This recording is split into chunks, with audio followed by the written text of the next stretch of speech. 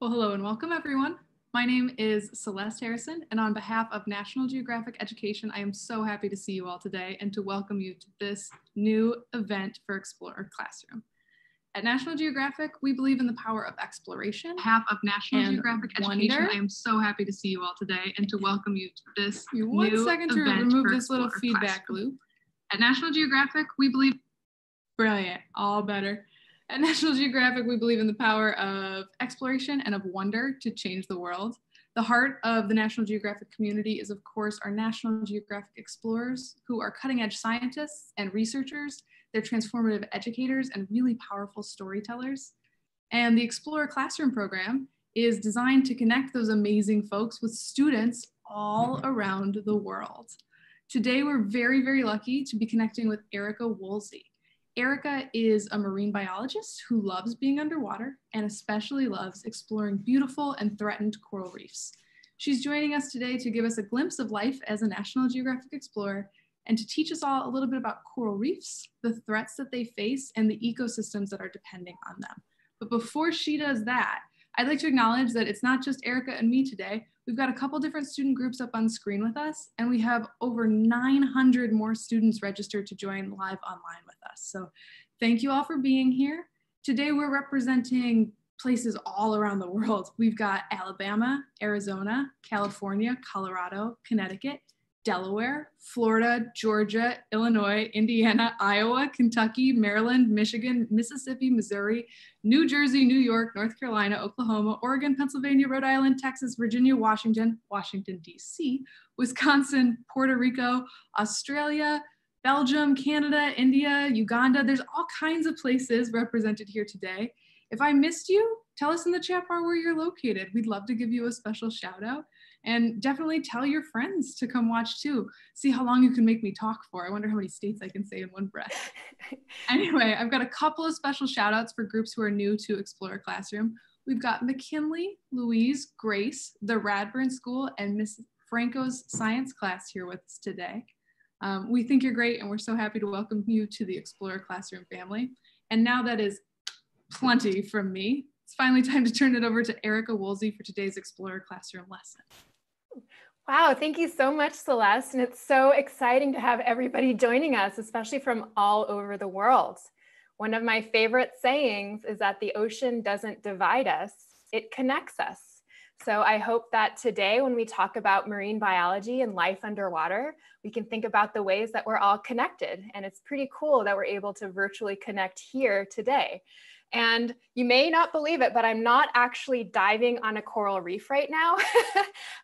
Behind me, you see some beautiful Moorish idlefish and some corals on a coral reef. But it is my favorite place to be in the world. I love diving on coral reefs. And my video isn't working. Oh, here it is. Here I am swimming around. I like to scuba dive, and I've been scuba diving for about, wow, almost 20 years now. And so see that tank on my back? That's filled with compressed air. And so it allows me to breathe underwater. And sometimes I like to think of myself as a real life mermaid. And not only do I love diving in the real ocean, but here I am in some aquarium exhibits. And so I love interacting with people while I'm underwater through the glass. So in a way, that's also what I'm doing right now. And just being underwater for me is just so calming and so fun. And I just love floating and seeing all the cool things that I never get to see on land. And that's led me to become a marine scientist. And so that means that I spend a lot of time underwater looking at things and observing them. And then I write them down. So if you notice in this picture, not only do I have the tank on my back with my compressed air so I can breathe, I also have a mask on my face so that I can see. And I'm carrying a couple of things. That big white square is called a quadrat. And I gently lay it down on the seafloor, and that helps me measure exactly what I'm looking at. And so if I keep putting it down in random places over and over and over again, I write down what I see on that clipboard. And that clipboard's pretty special because I use it to write underwater. It's a regular old pencil, but the paper is special for underwater writing.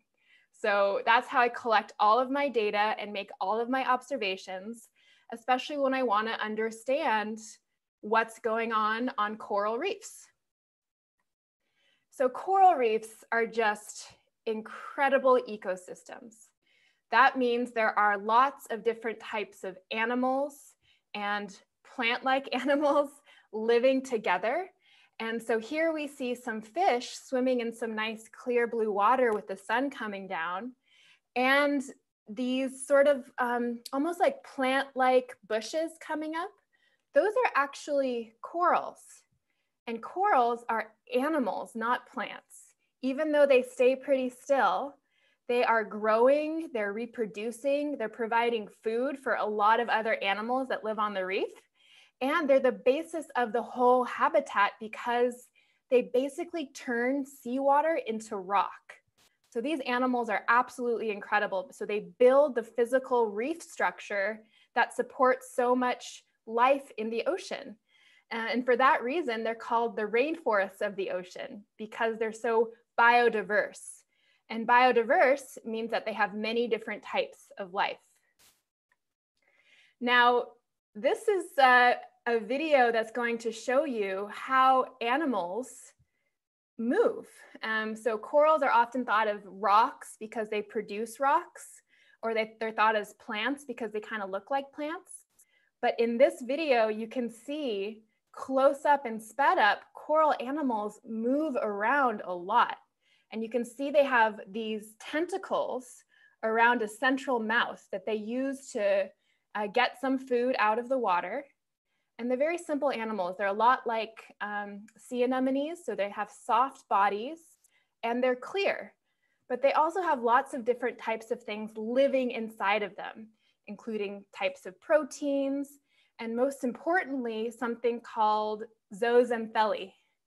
So zooxanthellae is sort of like a type of plant-like organism that lives inside the coral animal, and it photosynthesizes, meaning it takes energy from the sun and turns it into food.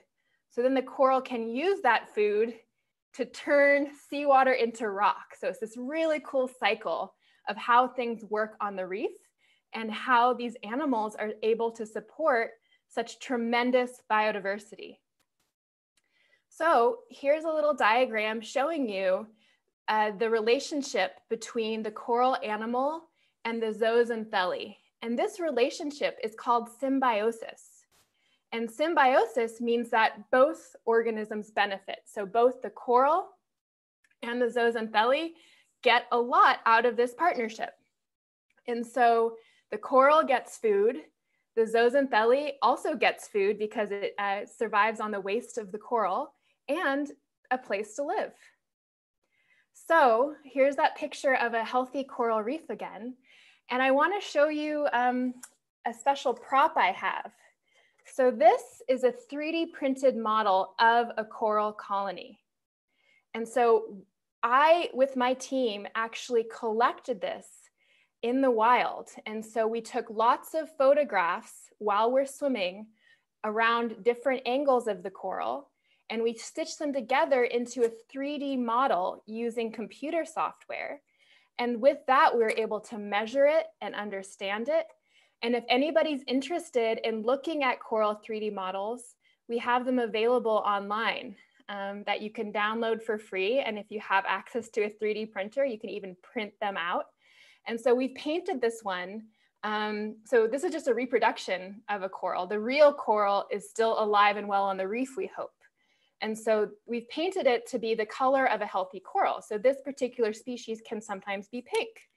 And it's this structure where a lot of different animals live inside between the branches. That is that important three-dimensional aspect of the reef that supports the habitat.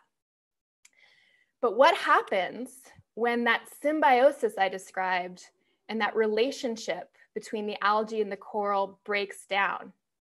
So what's been happening recently, and is actually happening right now, is that temperatures have been getting higher than normal in the ocean. And that can cause the coral animal to stress out and expel their zooxanthellae. So the algae that helps them live, they kick out because they're just too stressed. And because the coral animals are clear, without their zooxanthellae friends, you can see through the coral animal to their white skeleton, which is the sort of rock that they build made out of something called calcium carbonate. And so it appears white. And that is called coral bleaching. And so if you look at this model, we've painted a little section white to try to visualize what that is like when this is a partially bleached coral colony. And what that means is that the reef starts to starve without their zooxanthellae friends. And so over time, it might degrade into just coral rubble, which can get taken over by like big macroalgae that smothers the reef and completely changes it. And that's bad news for a lot of animals that live on the reef, including, if you see here, anemone fish. So these little fish that you might recognize as a type of Nemo fish, they also live on the reef and they depend on the corals to stay healthy. So the good news, though, is that corals are so incredible that they can grow back. And here we have a reef in Australia where I studied and lived for a number of years. And this is on One Tree Island Reef from a study that I did in 2012. And in 2008, this reef was hit by a cyclone. So it was completely wiped out. So if you see before and after, notice how there were so many different types of shapes and colors and corals. And then after, it was just like a moonscape. And so that was pretty distressing. However, over time, because this reef was really lucky in that temperatures didn't get too high and the people that lived there protected it so you couldn't fish there or do any other type of damage, it started to grow back. So if you go from here to here, in just about 10 years, we see the reef coming back, which is really, really exciting. And so the message here is that, yes, coral reefs can recover. We just have to give them the space so that they can do so. So another really cool project that I'm working on is to take more people diving with me virtually. And so my favorite thing to do in the world is to be underwater. And I really love taking other people underwater too. I'm a dive master. I love leading dives. I love swimming with my friends. I love teaching people how to dive and swim. However, there's only one of me and I want millions of people to go diving with me. And so that's why I started playing with virtual reality. And so these headsets, which look like dive masks, are designed so that you can wear them on your face and feel like you're going on a dive with me. And so this I do through my organization called the Hydrus, which is all about virtual learning. So if you look up the Hydrus, you might be able to go virtual diving, especially if you have a VR headset. And another option is a cardboard viewer. So these cardboard viewers, you can even make them yourselves. You can also buy them online.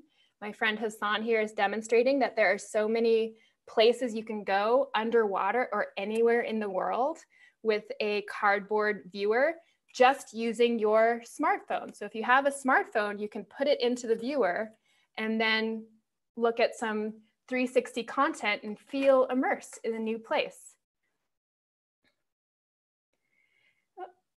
And so this is a picture of one of my good friends named Rick, who used this really special kind of camera called the Virtual 2, which takes video all around you. And so you can notice that the cameras point in all directions so that when we stitch it together, we create a movie, but it's 360 degrees. So you can look up, you can look down, can look everywhere, and you feel like you're in the ocean.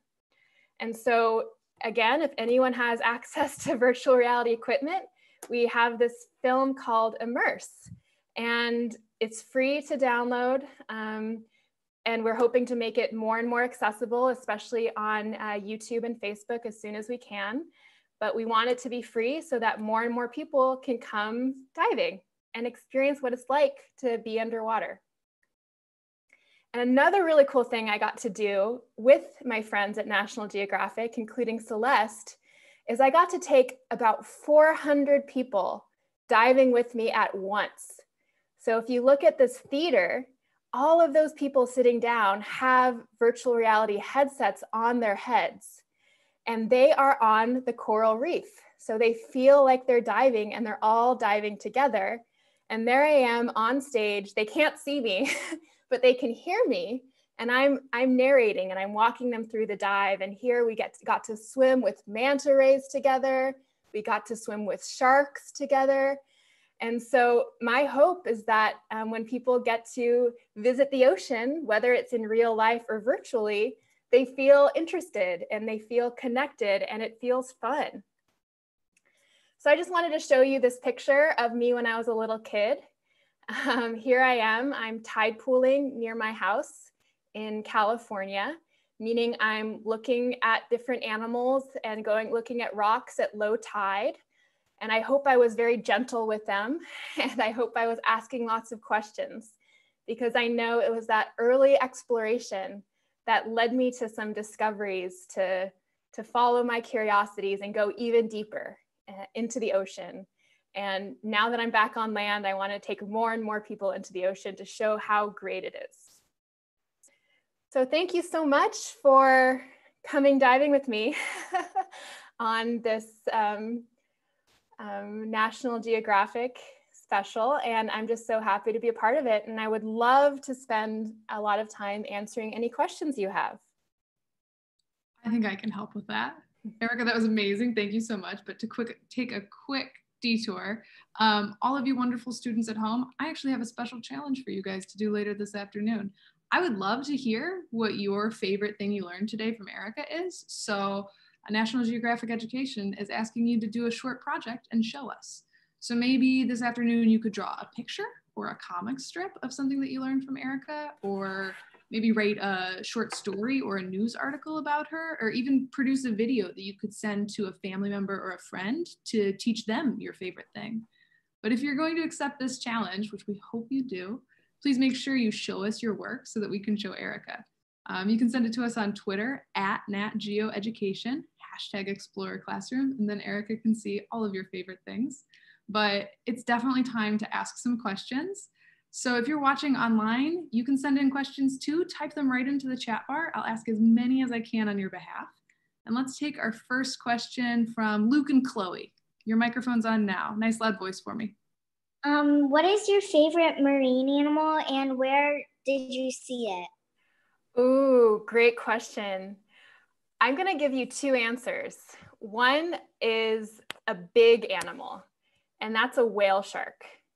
So I got to swim with whale sharks in Australia, and they're the world's largest fish.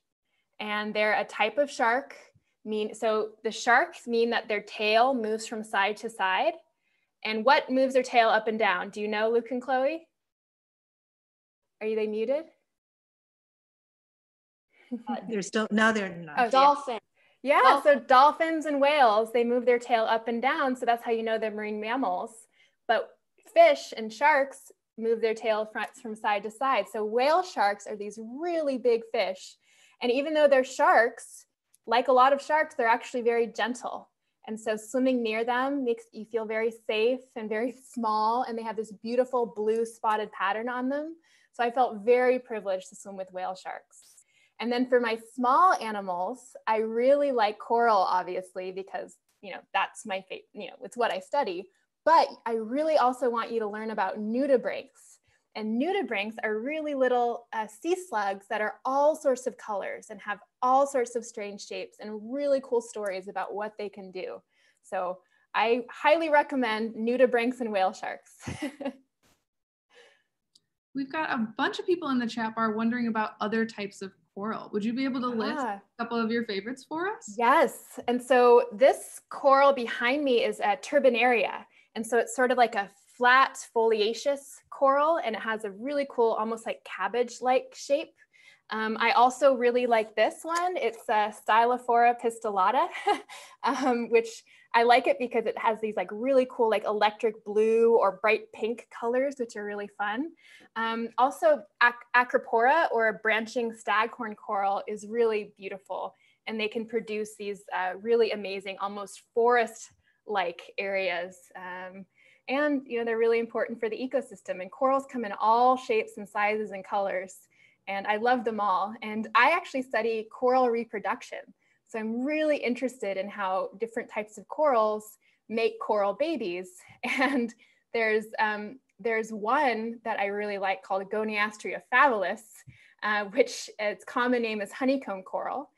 And it has both male and female cells. And so it can actually self-fertilize as well as clone itself. So it's pretty fascinating what sort of strategies animals use underwater to reproduce and persevere. So cool. Thank you. Let's grab a question from Ryan and Lucy. I'm going to turn your microphone on now.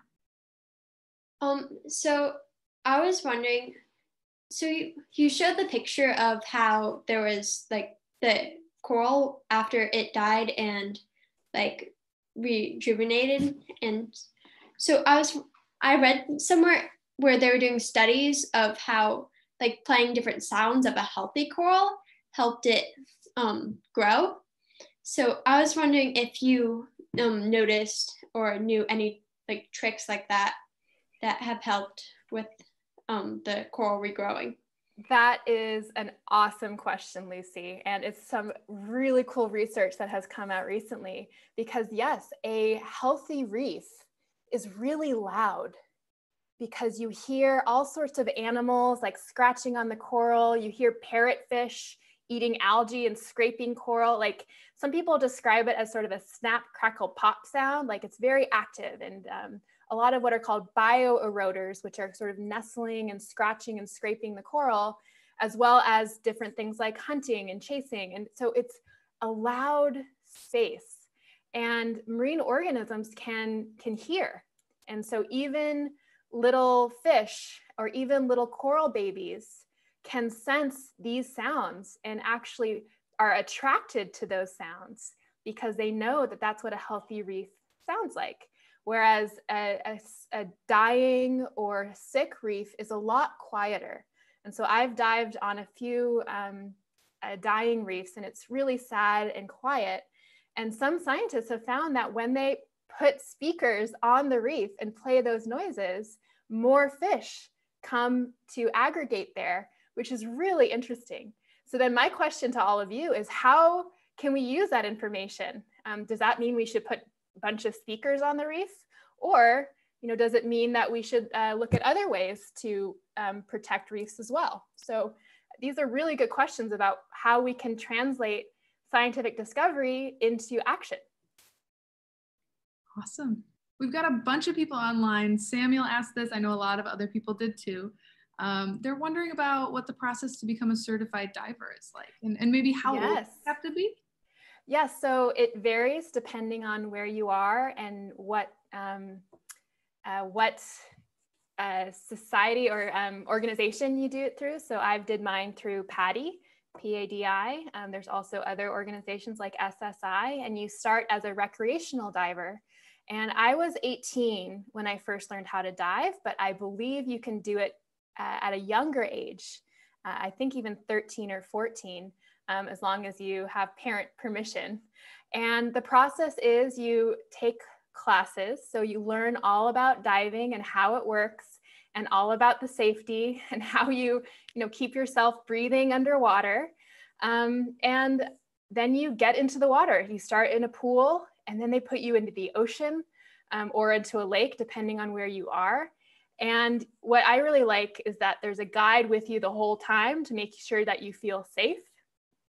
And after a while, it starts to feel natural. I remember when I first started diving, it felt really scary and strange, because I wasn't used to being underwater and breathing at the same time. It can feel a little freaky.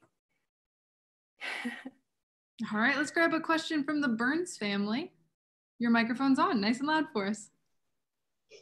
Have you ever heard of the Jubilee in Mobile Coast or Mobile Bay? No, can you tell me about it? No, I don't know that. Her question is, we have a thing called the Jubilee, and it's where the oxygen is depleted in the water and all sorts of things come up onto the shore. And we were wondering if you knew anything about it or how climate change would be affecting that in our future. Thank you. So I haven't heard about the Jubilee specifically, but I'm going to look it up. It sounds a lot like that might be eutrophication. So where oxygen leaves the water, and so you have what are called anoxic areas, so that animals suffocate essentially. And so a big cause of that is runoff. So especially where rivers meet the water, bringing things like fertilizers and other types of nutrients from land. When that goes into the water on the coast, it causes an abundance of nutrients, which causes algae blooms. And so then those algae, they end up decomposing, which takes all of the oxygen out of the water, which makes it really hard for the natural ecosystem to survive. And so we're seeing that, unfortunately, all over the world, including on coral reefs. And it can be pretty tricky. And even though that's caused by runoff and nutrients in the water, it can also be exacerbated by the effects of climate change, especially if you have temperature rise in the ocean as well. That makes it even harder for the marine ecosystem to persevere and recover. Thank you for telling me about the Jubilee. I'm going to learn all about it. Brilliant. All right, we've got a couple quick questions. Maeve and Joel want to know what the funniest thing that's ever happened to you on a dive is. And John Silverwood wants to know what the deepest you ever dove was. Ooh, okay. A lot of funny things happen underwater. Sometimes I laugh so hard that I lose a lot of my air. But something I love to do with my dive buddies is we take out our regulator, which is what we breathe from, and we just blow bubbles up into the air, and we can turn them into bubble rings. So it's really fun to do that. And sometimes we do flips. Sometimes we play with each other and get each other's attention with clinging our tanks. And I've seen just animals act in really funny ways. I mean, the way an octopus moves and changes color, I think is absolutely hilarious, especially if they're covering themselves with something. They're very smart animals and they always crack me up. And the deepest I've dived, scuba diving, is about 40 meters, which is about 120 feet deep. And so I dive with normal compressed air, but there are a lot of divers that are technical divers, or they use something called rebreather to dive even deeper. And then of course, there are lots of people who are taking submarines all the way to the bottom of the ocean. So I hope I get to go that deep one day. Agreed, I definitely do too. We've got one more student group up on screen with us. I'm gonna turn your microphone on now. Do you boys have any questions for Erika? Christian, go ahead. That's about submarine. Have you been in a submarine before? I have been in a submarine with my family when I was a kid. We had a sort of fun trip. I think it was to Florida, actually. And we went down in a submarine and saw life underwater. And I think that really made me want to spend a lot more time underwater. Have you been in a submarine? No. No. Is that something? She's talking to you. Is that something you'd like to do one day? Yes. Yes. I hope so. Maybe we can go together. If they don't take you up on the offer, I certainly will. We've got a bunch of folks online, including Yvonne, who's wondering what would happen if coral were to disappear. That's a really great question. And so as I mentioned, coral reefs support these huge ecosystems. And that includes small animals like shrimp and crabs and nudibranchs, but it also includes big animals like fish and sharks and whales and dolphins. And it also supports humans. And so coral reef regions support hundreds of millions of people all over the world. They provide food. Coral reefs provide food. They provide livelihood, especially for tourism. So there are a lot of fishing communities that really need coral reefs. And so one of my big worries is what's going to happen to people if coral reefs disappear. But the good news is we have so many wonderful, smart people and communities that are working really hard to protect and preserve their reefs for future generations. Awesome. Luke and Chloe, you guys are so patient. I'm turning on your microphone. What's your next question? So, have you ever seen an endangered animal underwater, and where have you seen it? Yes. So actually on this exact reef that's behind me, I saw a Napoleon wrasse. And Napoleon wrasse are these big, beautiful, colorful fish with like big, bumpy foreheads. And they are endangered. And they also live to be about 30 years old, which is pretty old for a fish. And I also get to dive with sea turtles. And sea turtles are just so cool and so fun to watch float around the reef. But unfortunately, they too are endangered. And so a big part of what I do when I'm underwater is I'm very respectful of their space. I don't want to stress them out. I just patiently watch them interact with their own environment. I don't want to interact with them myself. And I'm trying to help efforts that protect these reefs so that animals like sea turtles and Napoleon wrasse, which are in trouble, can have a good chance to keep surviving and keep making the reef beautiful and making the reef work.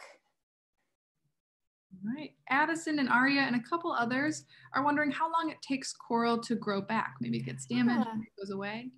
Yeah, well, it depends. Sometimes corals can grow really quick and within a few years can start growing back. But other corals grow really slowly. So like big boulder corals that look like rocks, they can grow really slowly, but they can also live for hundreds and thousands of years. Whereas the faster growing species like the branching coral I mentioned before, they can populate and colonize a reef relatively quickly. But those pictures I showed you of the reef recovering, that was about 10 years after the reef was completely wiped out. And so it does take a bit of time. And like I said, corals can recover. The concern right now, though, is that between big events like cyclones or hurricanes or bleaching events, that time to recover is getting shorter and shorter lately. So my hope is that we can work to give coral reefs the time and the space that they need to grow back. Awesome. All right, let's go to Ryan and Lucy for the next question. How do you think commercial fishing impacts the reefs and the animals that live in it? That is an excellent question. And it's a tough one to answer because there are so many different types of fishing practices and so many different types of fish that are fished. And when done well, sustainable fishing that is well monitored and doesn't target endangered species is really good. It's really good for people. It's really good for the reef and keeps them healthy and doesn't catch more fish than faster than the rate that the fish can reproduce. And however, a big problem is kind of industrial fishing. And something that a lot of people are working hard to stop is something called IUU fishing, which is illegal, unregulated, and unreported fishing. So there's a lot of illegal fishing that goes on in the ocean, unfortunately, and not a lot of ways to enforce and regulate. And so one way that people are trying to solve this is using satellites to try to track illegal fishers and prevent it. And it's also hard to tell where your seafood comes from sometimes. And so something I like to use is the Seafood Watch app from the Monterey Bay Aquarium, which has really good science-based information on how to choose sustainably sourced fish. So I highly recommend that. And I'm really glad you asked that question. I'm sorry it's not as clear, but commercial fishing can be done really well. It can also be done really poorly in a way that damages the reef and other ocean ecosystems. Brilliant. Well, thank you for that. Let's move to the Burns family for our next question. Your microphone's on. I was wondering, what is the biggest change that kids can do to help the reefs? Thank you so much for asking that question. That's so wonderful. Like I mentioned before, thinking about where your food comes from, or thinking about what's happening in your local environment. You mentioned the Jubilee, and so I think it's really wonderful that you're asking these questions and looking for the answers, and thinking of ways to talk to other people that can make changes. And so for me, thinking about how you eat, how you use energy, and how you talk to others. I really encourage you to ask more questions about the environment around you and share the knowledge that you gain, because I think we're all in this together, and we have so much good information out there that we can really learn from each other and solve a lot of these problems. We've got some folks online wondering what the rarest animal you've ever gone on a dive with is. Rarest animal. Ooh, when I was in Palau, I saw a black manta ray, which is really rare.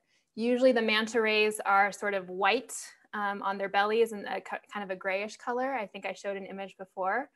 But on one dive, I saw a melanistic manta, which floated over the reef at me. And I was just stunned because I never expected to see one. And he looked a little bit like Batman.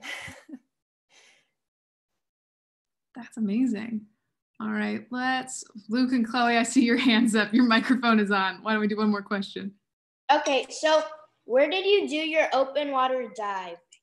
Great question. So I live in California, and I did my dive training in Monterey Bay. So I did my open water dive in Monterey with all the kelp forests and the sea lions, and it was just amazing. And the water was really cold, and you couldn't see very far ahead. So I feel like if I can dive there, I can dive anywhere. And so that's diving in Monterey Bay helped me get interested in diving all over the world. That's spectacular. And Erika, if students out there are really inspired by your work, how would you suggest they go about maybe making a difference? Well, I would love it if you would look at some of the things that I've created with my team at the Hydrus. Like I said, we have some 360-degree immersive content that I would love to share with you. We also have 3D coral models that I'd love for you to download and learn more about. And just like the Burns family asked, think about where your food comes from, ask questions, think about how you use energy and how you can help your local environment. And I really want you to follow your curiosity and ask questions and make discoveries, because that's what science and exploration is all about. Brilliant. We've got one really, really cool. I was going to wrap it up, but there's such a cool question in the chat bar. You've been mentioning, Erika, a lot about the different ages that different kind of fish and other things can get to in the ocean. How are you able to tell how old they can get? Is it something when they look?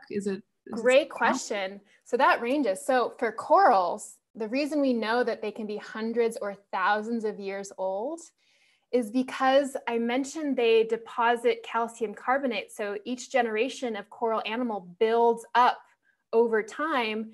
And so they produce these layers that are kind of like tree rings. So if you've heard about how if you cut a tree in half, you can count how many rings are there to see how old the tree is. You can do something like that for corals, which is really, really cool. And so we can look at the geological history and have this amazing record. And then for fish, fish have these special ear bones called otoliths. And you can do something similar there where you count the rings to see their age. Now, there are a few types of animals where we just don't know how old they are because we don't know a lot about them. And manta rays is one of those examples. And the best estimations come from seeing the same individual that you can tell it's the same manta ray because they have certain markings on their belly that are kind of like fingerprints. So if you have photographs of the same manta, you can see over the years how long they're on that reef and make an estimation of how old they might get. But because we don't watch them all the time and the ocean's a big place, there's still a lot we don't know. It sounds like lots and lots of projects for everyone watching right now, right? There's so much left to learn. All right, Erika, do you have any last advice for all the young explorers out there today? I'm just so glad that you came with me on this adventure today, and I hope that the adventure continues for you.